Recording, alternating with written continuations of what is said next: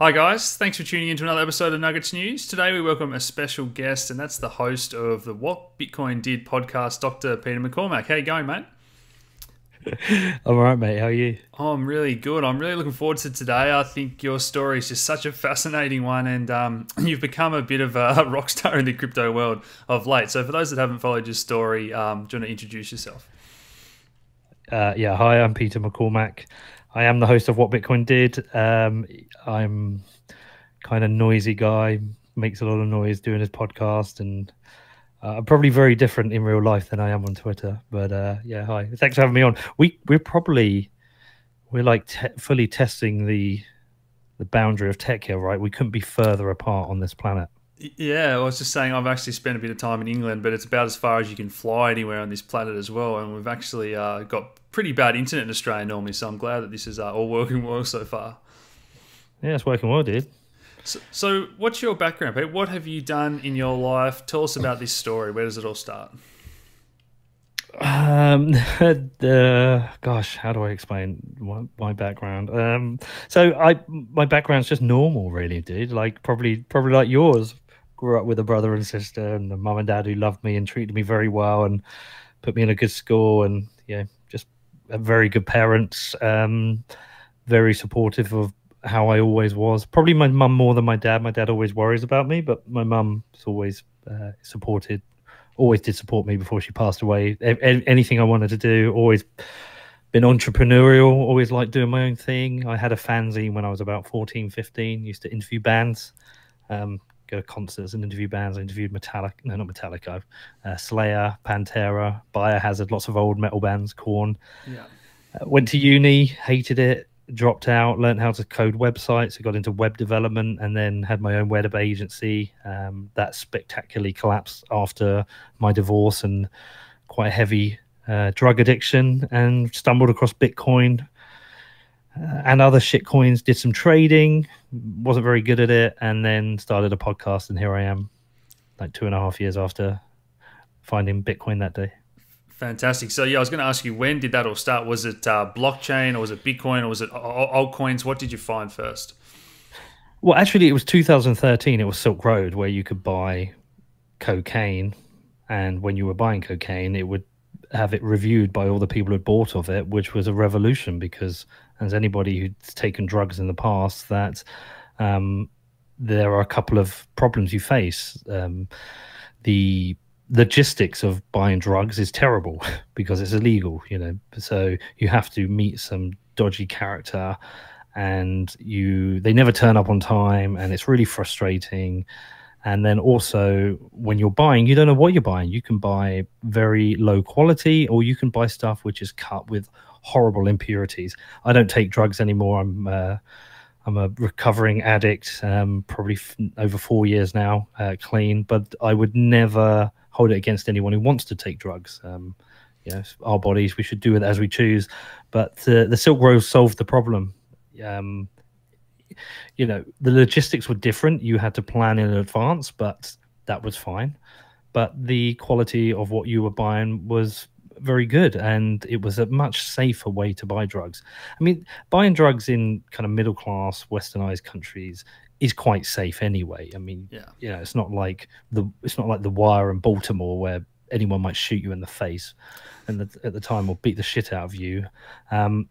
But at the same time, the Silk Road to me created a better version of the world. And where drug prohibition has failed, it created a much safer environment for people to buy drugs. And to do so, you have to have Bitcoin, right? And so that's when I first discovered Bitcoin. But Bitcoin for me was a tool then, just for buying. I didn't really understand it. I wasn't into Austrian economics or libertarianism, and to me, it was just some weird internet money. But so, traded a bit back then, lost some money, made some money, nothing really spectacular, and then didn't do anything for it as the prices crashed after Mt. Gox. I didn't do anything with it until late 2016 when my mum was close to death from cancer, and I'd been trying for a while to encourage trying cannabis as a solution, as a treatment, and she wanted to. She agreed, my father agreed, and I was like, well, Dad, I know how to do it. So Googled how to buy Bitcoin, ended up on Coinbase, bought some Bitcoin, and that's how I came back into it. Yeah, you've touched on so many good points there, Peter. Well, first of all, congratulations on your sobriety, but I completely agree that that marketplace that it created, and if people haven't used it, it's a lot like eBay, where people have a reputation and you can trust your drug dealer, and it's that word trust that Bitcoin allows without ever meeting someone. So yeah, I think the drugs should be legal, and it's all about getting education and standardization out there, and the world would be a much better place. The war on drugs has completely failed, I think, if you'd asked anyone. And when you look at those European countries that have taken these friendlier models and really focused on rehab and giving people meaning in their life and a job, the outcomes are far better. I mean, just look what's happened out in the US now since many of the states have legalized marijuana. Look at how it's become professionalized. I was in LA recently, and I was down on what's the name of the road? Abbott Kinney. I was taken to a weed shop, which was a bit like an Apple store, where you had vape pens, you had gummies, you had treats, you had different types of marijuana that you could buy. It's suddenly gone from that when I was growing up, where you would hide in the park or just go around someone's house when their parents were and sit in the garden, and it felt illegal and naughty, and now it's gone to this stage where it's professionalized. But on a Friday night you can, or any night really, but on a Friday night you might, rather than get a bottle of wine, you might go and buy some weed and go home and chill out. And the way it's been professionalized is amazing, but it's also caused this cultural shift where marijuana has gone from being seen as a drug and a gateway drug to other drugs to just being part of life. And I would challenge anyone to find a weed head who is going out and smoking a spliff and then getting into a fight like they might with alcohol. I think I was trying to explain it to my son recently, because he thinks of marijuana as a drug and drugs are bad. And I was trying to explain to him, drugs come in all shapes and sizes. They come in all shapes and sizes. Alcohol is a drug, and I'm not classing things really, but marijuana doesn't really do any damage to society. But what does it do? It helps with anxiety, right? People who can't sleep, suffer from insomnia, may have a vape pen and sleep better. It helps with epilepsy. It does so many good things to help people, and there's really little downside to it. So, yeah, I think marijuana has proved that there can be a better world if we treat drugs a bit more realistically. It's one of the problems with the world today is that there's certain topics that are taboo and we're not even allowed to talk about them. And I'm not sure if you've watched the documentary A Leaf of Faith about kratom, that plant that's helping all the opiate addicts in America. And so the government are I haven't. trying to make it illegal. And it's this plant that's grown in Bali, throughout Asia. And it's like a miracle cure. It doesn't sound to me like there's a lot of downside. But the first thing Big Pharma do is come after you and try and make that illegal. Yeah, I mean, the opiate problem in the States is just insane. I was reading about recently, there was a survivor of the Columbine massacre who took his life.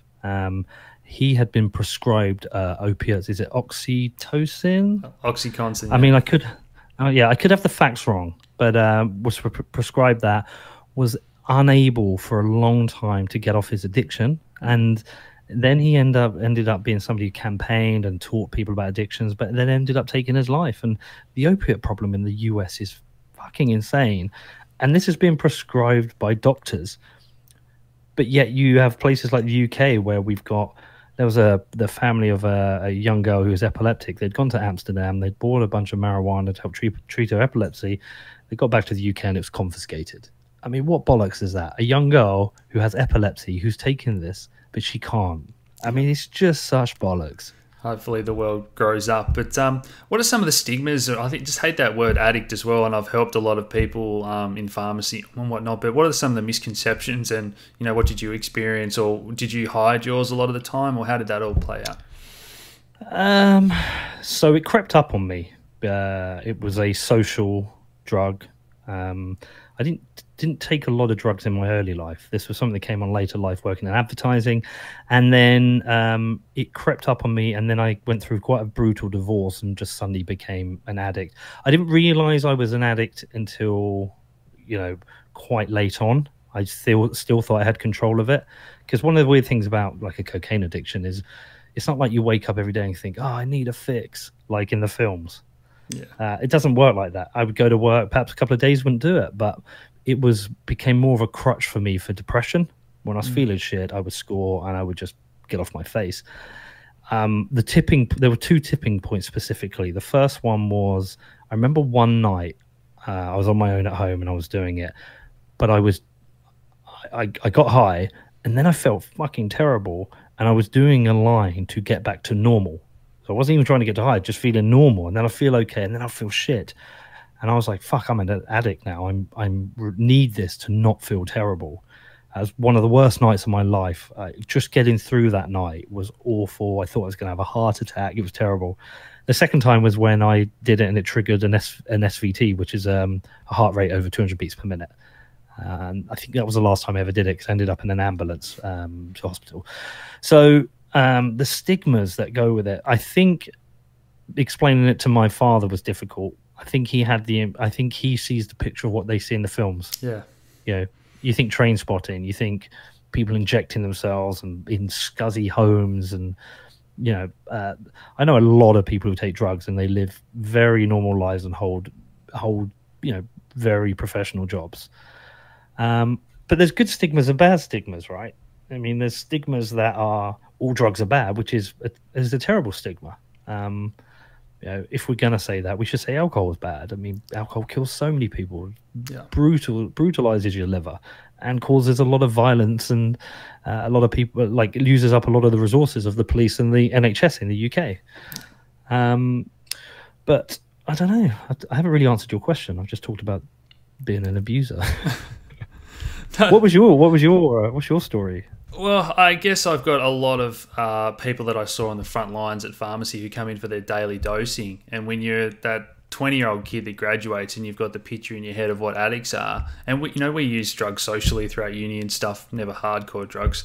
But the people that you meet that are these addicts that are coming in for their methadone and whatnot, and they're normal people, and they're guys that have been to jail, but they love their family, and they come in with their 5-year-old son while they're dosing, and then you realise, geez, these people don't want to be addicts. These people want a normal life, but they're chemically hooked to these substances.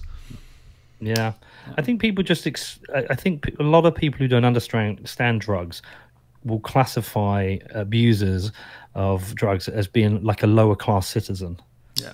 Or, people who are struggling in life. They're not. It's just, I don't think we should ever categorize it. I wouldn't encourage people to take drugs after my experience. I don't think it's healthy for you, but I wouldn't object to anyone, if you know what I mean. And certainly things like marijuana and mushrooms. I've never taken mushrooms, but they seem to be fine. Don't seem to cause too many problems. I wouldn't encourage anyone to get into a habit of taking cocaine or heroin because they're troubling drugs that usually have a poor outcome. But at the same time, I don't think prohibition changes it. And I would wonder whether if all drugs were decriminalized, people would use them less, I wonder. I think I'm not sure of. That's what the data shows. But I guess my hope is just the stigma around all this goes, and we get a lot of cool research into LSD and mushrooms and medical marijuana, and I think there's going to be a lot of breakthroughs there, and we're going to completely view these substances differently in the future. But and MDMA is now being used to treat PTSD in soldiers. Yeah, exactly. And ecstasy has been used to treat depression in the past. So, I think we need to be open-minded about the benefits that these things can have. But sadly, I think this comes down to, a lot of these problems come down to political careers. It's not socially acceptable for a politician to say we should legalize all drugs because they have a fear of not getting their vote, and that affects their political career. And I think a lot of the problems in the world are driven by political careers rather than the better of society, which is a form of democracy we have right now. Yeah. Well, moving on from that, Pete, how did that change your outlook on life or business after you went through all that? I'm not sure it did. I mean, the real kicker was, thinking of my children. I mean, just imagine I fucking overdosed on, I had a heart attack or something and died, and my kids had grown up knowing their dad died from taking drugs. I mean, what a shit life that would have been for them, and what a terrible dad I would have been. So that was the real kicker, and I knew I had to be around for my children. So that was didn't really change anything about my life. Didn't change it. I've always worked hard and been entrepreneurial and always on the edge of hoping to have some minor success with what I do. But no, it didn't really change anything about that at all. No. I mean, I just don't do drugs anymore, and I advise people not to. And I'm definitely more compassionate to people who do have an addiction. Yeah. And I think I'm better for have been through it. But it's not really changed my outlook on work. No. Like, I mean, my outlook on life is different these days. But I think that's part of getting older. How old are you? 31. Yeah. Oh, you're a bit younger than me. So I'm 40 now, and priorities change. You start to value your time a lot more, and I'm very lucky to be in a position where I can pick my hours, so I'm around for my children when I need to be. But no, that hasn't really changed my outlook much at all. No.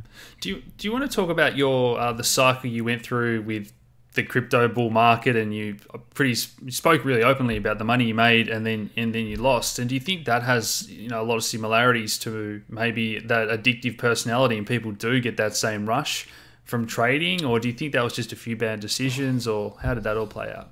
Yeah, I mean, the funny thing about any of these things, when you're transparent about them, you can find a lot of people who empathize with it, but you will find also people who use it against you. So the trading one's really interesting, because the amount of times, like, someone wants to have a pop at me on Twitter, they'll say, "Oh, why are you listening to this idiot? He lost all his money trading, blah blah blah."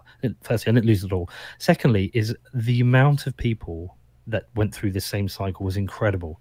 It feels like you hear about this stat that only like 90% of people lose money on trading, right? It feels like very few, a low percentage of people actually cashed out in profit from that run. When I put out that tweet store, I had hundreds of people DM me to say, I went through the same, this is my story, smaller amounts, larger amounts.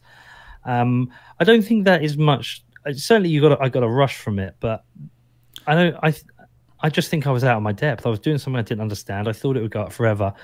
People say, "Oh, you should have cashed out." But at what point? I mean, when I doubled my money, that's amazing. Yeah. So I could have cashed out at, 50 grand. You never know when it was going to stop. So I just sat with it. And, I'd love to change what I did, but you can't.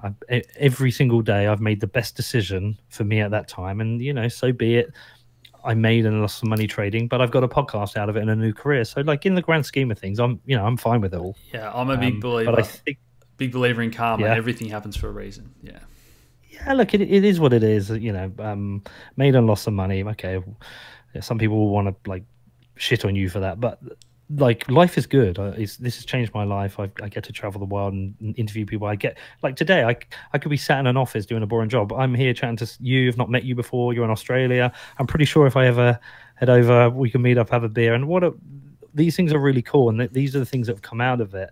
I do think it should be a big warning for other people, though, because most likely by the time another bull run happens, it will start above the next market cycle bottom. So a lot of people will come in and they'll watch it go up, and then they'll watch it come down, and they will lose money. And not everyone can make money, but I just think there should be nice warnings out there for people. Yeah. I completely agree with getting to meet nice people. I was really unhappy at my job with the pharmacist, and now I love work every day, and I can do it from home with my new little boy as well. But statistically speaking... Oh, how old is he? 11 weeks old. So. Oh, shit, man. Is that your first? Yeah, don't speak too loud. He's in the room next door, yeah. He won't understand that. Okay. I guess that's your wife in the background there. Yes. Yeah. Oh, wow. Cool. Well, look, congratulations on that. Thanks, How are you finding it? Yeah, super busy. It's a lot like crypto, waking up 5 times a night. It's mad, isn't it? Listen, it's the most fun you'll ever have. It's also a massive pain in the arse. I mean, my son's 15 now. Sorry, I've just derailed the conversation. No, you're right. I was just going to say, a lot of people thought that 3,000 was the top, then 5 and 10,000. And statistically speaking, there's only going to be a very small percent of people that ever sell that, that big green candle that you see on the chart. So I think people being able to relate to your story was what made it so fantastic when I read about it. So congratulations on that. Yeah, thank you. Yeah, it's funny in hindsight. Like I had a bit of regret after doing it, but I think I know it helped a lot of people, and I know a lot of people. I think a lot of people just took solace in it, right? Yeah, they've been through the same, and they realize they're just not. It's not that they're an idiot. That this affected a lot of people, and yeah, I'm glad I did it. So talk about Bitcoin maximalism and your sort of journey and your current thoughts on all that sort of thing. Oh, yeah, this is something I'm really wrestling with at the moment. So I'm pretty sure that 5 years' time, most of this shit will be gone and Bitcoin will still be here. It kind of makes sense to me, but I can't get there without asking questions or kind of navigating my way. And it's no by no means definite that Bitcoin will be there itself, but I'm pretty sure that all this other stuff is nonsense. I look at something like Ripple and no one's given me a compelling reason to own it or what it does. I look at something like Ethereum and it just seems so complicated. And yeah, lots of devs are working on it, but what are they actually building that mainstream people will use? Most of it is just kind of nonsense. Whereas I look at Bitcoin, I'm like, well, that makes sense. It isn't actually that complicated. Like it's complicated to understand it, but first start using it to buy some on Coinbase or Kraken or wherever and transfer to a hardware wallet isn't that complicated. Yeah. And I kind of empathize massively with Bitcoin maximalism, but I'm just not there myself. And as somebody who's producing content, I think it's dangerous to be a maximalist because yeah, I think it's important to open your eyes and just recognize other things that are happening. And, I did an interview with Andrew Polstra, which is going live today, the guy from Blockstream, and he was saying how they talk to the Litecoin guys or the Zcash guys, and they talk about different implementations of technology, what they're doing. There's a lot of collaboration there. And so I think there are some outline benefits for other cryptocurrencies existing. Whether they will all exist in the future, I don't know. I think Bitcoin benefits from having very hardcore maximalists who keep it in check and keep people in check. At the same time, it can be brutal and it's not for everyone. So I've kind of got multiple feelings on it. So I was a Bitcoin maximalist from 2012 to 2015, and then I finally took the time to really learn about Ethereum. And I know what you're saying, that there's no killer dApps that are being used at the moment. But I think they're sort of building those pipes to really build that Web 3.0 that they're aiming for in the future. And then we have those other coins like Litecoin that's going to act as a bit of a test net. And then we have individual use cases. So maybe gambling turns out that it is good with blockchain as the backbone, and Funfair, for example, takes off. So I'm not sure, but one thing I've learned in life is to remain open-minded. And I just think that the Bitcoin maximalists are sort of saying to everyone else, thousands of people working out there, that no, we know better. And that almost reminds me of how the bankers are saying, no, you can't use Bitcoin. Well, these guys are turning around to the people that are experimenting with something new and saying, no, that'll never work. Yeah, so I agree with you, like ideologically, that free market and people should do what they want. But at the same time, I kind of look at it all and I think we're trying to find a home for blockchains and the homes aren't there. That I find it concerning that after this many years that Ethereum really doesn't have killer dApps. It was ICOs, but they've turned out to be nonsense. I've read about ETH2 and the big upgrades coming. It just sounds scary, the bloat and the size of this thing they want to build. And I just think, what is this? I think Litecoin as a testnet, I think that's a myth because Bitcoin has a testnet. Are there benefits? Maybe there are. I'm not too sure, but I've kind of got to the point now where I'm like, okay, Bitcoin has a purpose. I have a use case for it. It makes sense for me. I think the world needs it. Like I used it today. I invoiced a company in the US and they paid me in Bitcoin because it's easier. That's cool for me. Yeah. I'm going to the Oslo Freedom Forum this weekend. I'm hosting a panel about Bitcoin called Bitcoin Around the World, which is about how Bitcoin is enabling for better freedom in certain countries. So I'm there with Bitcoin. I'm not there with anything else. So for me, they're a distraction, but I don't close the door completely. Yeah, okay. But they are a distraction. So I would happily interview and speak to people on other projects if I thought there was something of interest, but I'm not going to buy anything else right now. I still think that Bitcoin is king as well, by the way, just not a maximalist. Right. And when I actually had to buy a cricket bat off someone back in England, it was $200, and it cost me something like $50 in transfer fees and a $20 exchange rate. It cost me like $270, and that's when I was like begging this guy to accept Bitcoin, but it was too early back then. And that was just a really basic real world example of, I wish we could use Bitcoin, because that's what it's good for, as you say. Well, yeah, I mean, if I invoice a company out in the US and they pay me bank to bank, I have to pay 3.2% above the interest rate, which I get charged by the bank. Yeah, if I just get paid in Bitcoin, I just get paid in Bitcoin. Yeah. I mean, I have to like risk volatility and other things, but it's just an easier, better world. Yeah. So what are your thoughts on Lightning Network at the moment, Pete? Have you done much research into that? I saw you've interviewed some cool guests lately about that as well. Yeah. So I did a whole month of shows about Lightning, and my kind of conclusion, TLDR, is that it's very exciting. It promises a lot. I think user experience-wise, there's some way to go. I found the custodial experience is better than non-custodial, but that's kind of antithetical to Bitcoin. Yeah. I think there's lots of questions that haven't been answered yet. But overall, I'm excited about it. I want to use it. I don't actually have a need for it right now. That's the funny thing. Yeah. I have a need for Bitcoin and the base chain, but most of my transactions are multi-thousands of pounds because they're invoices. I don't have a huge need for small transactions, and even with that, I'm kind of happy with my, Dropbit wallet that I send people Bitcoin with. I think probably a more regular use of Lightning, where it's a little bit more integrated with other wallets, I think maybe a year, even 2 years away. And when it comes, I'll use it. I think a lot of the complexities need abstracting away, but I think it offers a lot. I think it's has a lot of potential. I just think we're not there yet. Have you heard of Wallet of Satoshi, the Australian guys? It's meant to be the world's friendliest Lightning wallet, so it really is awesome. No. And we had a meetup the other day, and I had a 63-year-old guy come up and just say, I want to give you $10, and he got out a Lightning wallet and did it. It is a custodial one, but that to me was just a real world example of a 63-year-old paying in Lightning. Yeah, I mean, Blue Wallet's custodial. I've used that, and that's kind of works Very similar, but yeah, we shouldn't. Like, I did an interview with Jack Mallers from Zap, and he's not happy with the growth and push for custodial solutions.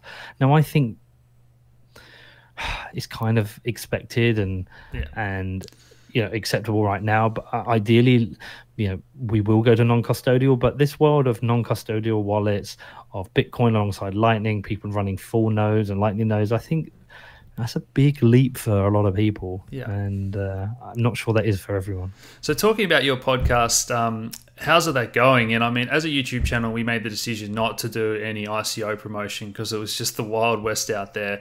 And now we have some trusted partners like exchanges that we know that we let sponsor our podcast and so on. So how's your journey been running a podcast as a business in this space? Great. I mean, mostly great. The bad side is dealing with criticism and trolls. And look, I control people as well, but yeah, I find it hard. Like when you know yourself and you're trying to do things honestly and put something together honestly and do your best job possible, when people don't agree or think you're lying or make stuff up about you, I've always found that really hard to deal with. And now I just have to accept it, and I'm trying to let it just flick off me. But I love producing the show. I've got some great sponsors. I've never turned down so much money in my life, though. Yeah, I know. The amount of times I'm getting inquiries, I'm like, I just can't accept your money. It's what you're doing is incredible. What you're doing doesn't sound right, or what you're doing, my audience wouldn't be happy with. So, yeah, I've turned down so much money. Sometimes you're like, oh, wish I didn't have to, but no, it's the right thing. But I get challenged on my, some of my sponsors anyway. I mean, some people aren't huge fans of BlockFi because they believe their interest accounts is antithetical to Bitcoin because you're trusting somebody else with your Bitcoin. My view is that this is a future of financial services and they sell risk, and I'm okay with that. Yeah. Some people don't like. I mean, look, there are fucking idiots everywhere who find a problem with something or other. But mostly, the whole experience is amazing. Like, it's the best job I've ever had. So who have been some of your best guests or the best stories you've had on there? I mean, one of my favorite experiences was my third interview where I flew out to the States, met up with Jameson Lopp. We did an interview, and then he took me to shoot guns, and we got barbecue. And it was the first time I've ever shot a gun. I mean, that as an experience was great. I got some standout interviews for me. My interview with Lynn Ulbrich, my first one, finding out about Ross was really interesting. I did one with Andrew Polstra from Blockstream, which is just a really great interview where it was totally unplanned. I just met him in Boston, and it just turned out into this like magical interview of like very technical but a lot of fun. And then recently I just did an interview with Krista Rosen-Junseth, who did Bitcoin Uncensored, and they hadn't seen each other for like a year and a half or something and fell out. But we recorded this great interview together, which a lot of people seem to really enjoy. So yeah, that's some of my favorite. What about you? What's your favorites? Oh, geez. I mean, when Charlie Lee came to Australia, that was absolutely crazy during the height of the bull market. Had 600 or 700 people turn up to this meetup with a few days' notice. Wow. Oh, geez, I'm trying to think. We've had so many amazing guests, and we've just, because we're one of the smaller YouTube channels, we're 40-something thousand subs now, but during the bull market, we were just another low-tier mid YouTuber. So we only just starting to really land some really good, reputable guests now, and we've built up a trusted brand with everything we're doing. But I guess for me, I got invited to speak to the Australian government about regulation, so that was probably a highlight for me. What? Yeah. Wow. Yeah. That's pretty badass. Yeah, I don't know. I'm not too much of a badass, but it was pretty cool. So you on this full time? Yes. So I quit my job as a pharmacist in mid-December 2017, and my wife said, "What? Right at the top." My wife said, "You're not allowed to quit. We've got our wedding to pay for. We're about to have, try and have a family and stuff like that." And I thought, nah, like I'm so unhappy at work. I have to chase my passion. And if you had told me that we were going to go into a 15-month bear market and crypto was going to go down 90%, I probably wouldn't have quit. But yeah, we've got a great team and we managed to make it work. So it's all going well. So you got a team? Yeah, so we do a lot of premium services and education as well. And we've got a really loyal following, which is our main source of revenue. So I've got a cool little team, and yeah, that's what we do. Nice. Yeah. Nice. Back to you though, Pete. Let's talk about some of the I don't like talking about me. Some of the most interesting businesses you've seen, startups, and I want people to understand how hard it is to run a tech startup, let alone a crypto tech startup. Kind of like what we're talking about before. People don't realize that when I say 99% of these are going to fail, they think I'm joking. I mean, some of the most interesting ones are, I mean, not just to promote my sponsors, but I get to know these businesses because they are sponsors. And I think Kraken as a business, like as an exchange, is incredible. They've got a distributed team of something like 800 people all around the world, and all coordinating and working together just because of the way technology enables them. I think it's amazing the way they've done that. It's like incredible. And I think they've got great leadership under Jesse Powell. I'm a big fan of Casa. They're not a sponsor. I love what Casa are doing. I love the Casa node. I think that was one of the most amazing bits of marketing. I think that's a great business. I find BlockFi super interesting, who are a sponsor. They're creating financial products, interest accounts and savings accounts. I mean, I just want the day where I have a bank account, which is my pounds next to my Bitcoin, and I can mix and match, move between them. That's what I want. Yeah, I mean, for people at home, I like BlockFi as well. I think they're becoming really popular if you look at the amount of revenue they're doing now. The Casa node, for those that don't know, is a little plug-in box that is a Bitcoin node, and they have a Lightning node now as well. Pete's got one there in the background. And the first one you mentioned was Kraken, which is super interesting as well, because Bitfinex and BitMEX are always in the news. But Kraken's been there for a few years, just quietly doing its thing, and they do offer margin. They've got a decent range of coins, and they're pretty professional. I just think they're really trustworthy. They've got so much focus on security, and I trust them implicitly. Yeah, fantastic. So what's next for you, Pete? Are you going to keep doing this for the foreseeable future? Yeah, I mean, there's more I want to do. So I want to launch another podcast. I've been trying to do it for now a year. It's just dragging on. It's finding the time, but I want to do a non-Bitcoin podcast, but subjects that Bitcoiners are interested in: censorship and freedom and sex workers and all the things that are like on the edge of Bitcoin. Because I've met so many people, I'd want to talk to an interview, and I don't always want to ask about Bitcoin. So I'd like to do that, and I want to start making more video content. I kind of think I might have some kind of documentary in me, but I'm not sure if I'm how good I am at that. But I'd like to challenge myself and try it. We made our first documentary about the Australian housing market last year, and it was so much fun. I'd really encourage you to do that. Can I watch it? How do I see it? Yeah, it's our most watched video on YouTube, so it's got 160-something thousand views now. So. Oh, wow. Yeah, I'd encourage you to do that, mate. Follow your passion. And it's funny you say that you can talk about Bitcoin as these other things. I mean, if I didn't know that you were into crypto and open-minded, we wouldn't have been able to speak so comfortably about addiction or these other topics. And I go to a crypto meetup and there's people talking about, you know, the GFC or 9/11 and their theories. And there's just all these open-minded people that want to question everything. And The Matrix is my favorite movie because of the whole get out of this 9-to-5 matrix and question things. What a movie, man. That film blew. I remember there's a few films in time where you watch and you're just like, whoa. That was one. Terminator 2 was one. You'll be a bit too young for seeing that. You would have been about 4 when that came out. I have seen it a few times, so yeah. But they sometimes they only work if you see it at the time it comes out, like The Matrix, like what's the one, the Alien film? Avatar. Yeah, there's certain films that just will always blow you away. But I think Matrix, when it came out, I think that just owned everyone. I think everyone just went, what the fuck? Yeah. So, yeah, I'm with you with that one, man. So what does the crypto space need, Pete? And I actually think it's funny because it sounds really, really stupid, but podcasts and, you know, getting these subjects being talked about for average people to absorb is sort of getting over that barrier between the techies and the average person. And we need more average people to get into this space. In pharmacy, there's a stat that women spend 90% of the household budget on groceries and healthcare and things. And yet there's like 4% of women in crypto, which is a currency we want people to spend. So there's all these barriers we have to overcome. So what do you think the main thing is that the crypto space needs? I think just more education, just more simple, better education. Get people over that thinking it's just some funny, fake internet money and thinking, not understanding why this is important and the difference it can make to their lives. I think education is key and these are tough subjects to get your head around. Yeah. And if you give one piece of advice to someone, a newbie that's watching this, the number one thing you've learned in crypto you wish you had known when you got into it? Only buy Bitcoin and hold it for 10 years at minimum. Fantastic. I think that's a great place to finish, and your mic's died as well. But yeah, sorry about that. You jinxed us when you spoke about technical problems on the other side of the earth. I know. Pete. So I appreciate you joining us today, mate, and we'll talk again soon. Anytime, man. Take care. Cheers, guys.